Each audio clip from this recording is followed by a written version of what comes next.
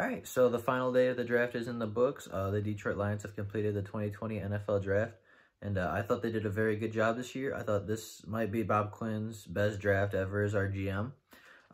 Today in the final day of the draft, we got Logan Stenburg, guard out of Kentucky. We got Quins Cephus, wide receiver out of Wisconsin.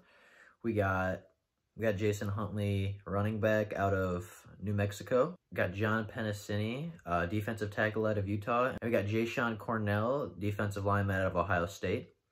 As I did earlier, I'm going to kind of just go down the line in the order that they were picked and kind of, give some information, give my opinion, all that. So Logan Stenburg is a 6'6", 317-pound guard out of Kentucky. He's a mauler. He has a high motor. He just destroys people in the run game. He's nasty, something Bob Quinn really likes. But he does have some technique issues. He doesn't have great use of the hands. He's kind of the opposite of the guard out of Ohio State that we took yesterday. He doesn't have great hand use. He's not technically sound, but he just is a mauler. He's like a high motor. He's going to work hard. He also, draws a lot of penalties because of his lack of technique. But I think that's something the Lions can work out. It's easier to teach technique than it is to teach strength and tenacity. So I think they'll be all right there. Our next pick at 166 was Quins Cephus. I had him going in our mock draft in the 5th round.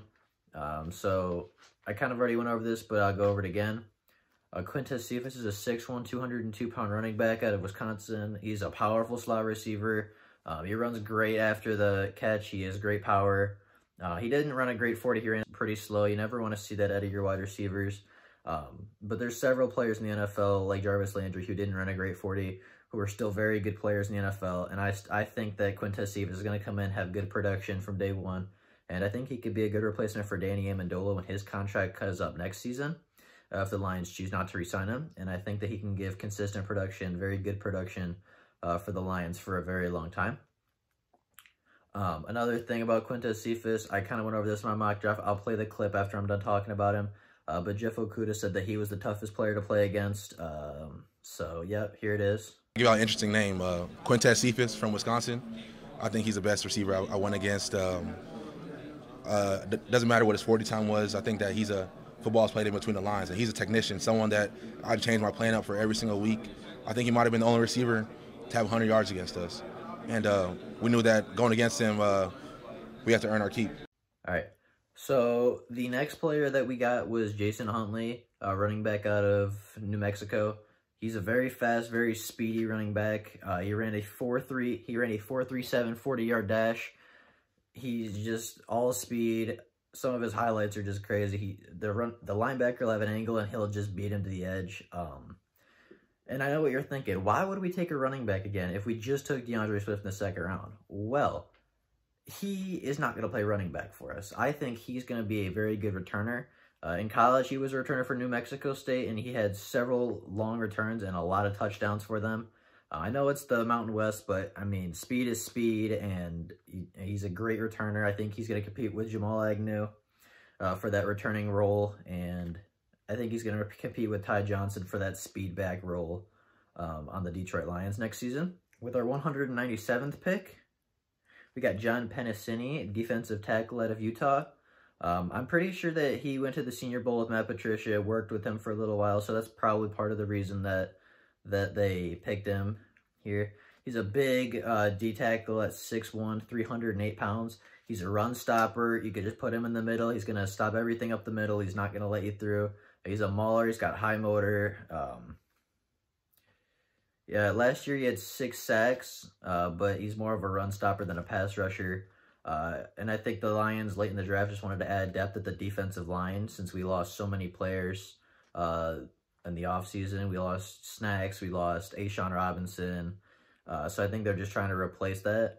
And then with that said, with our final pick in the draft at 235, they picked Cornell, defensive lineman out of Ohio State. I believe when Jason was coming out of high school, he was like the #1 player in his school or his state or something like that. And he got to Ohio State and just kind of got buried on the depth chart. But he did finally get a chance to play his senior season. He came up with 4 sacks. as I said earlier, the Lions are just trying to get more defensive line depth. He has a very high motor. He works very hard. He chases the quarterback relentlessly. I think he could be a good pick. I think he might, I know 7th-round picks don't always make the team, but I think he has a pretty good chance of doing that. And I think this was a good pick late in the draft. Not many players left. So I think the Lions took the best player available, or one of them. So that's kind of what I thought about our drafts today. Overall, I thought it was a very good draft. As I said in the beginning, probably one of Bob Quinn's best since he's been here with the Lions. I'll do a video tomorrow talking about my grades for each and every pick, and then I'll probably do a grade for the overall draft. So stay tuned for that. And then one more thing I want to talk about is maybe some players or positions that we could target in free agency now that the draft is over. I think we could target quarterback. I think Bob Quinn always likes to get a young quarterback in from each draft class. He didn't this year. I don't think one fell that he was particularly interested in. But the last couple of years, he's taken a quarterback in the late round and given him a shot just to see if he's the next Tom Brady, or, who knows. So I think we could be looking for quarterback. I think safety could be an interesting one to look at. That could be some good depth for us. And then I think that's it. I think we filled out our needs pretty well. I think that, all these rookies are very good. I think this was a good draft. And I'll get back to you guys if there's any more Lions news. See you tomorrow.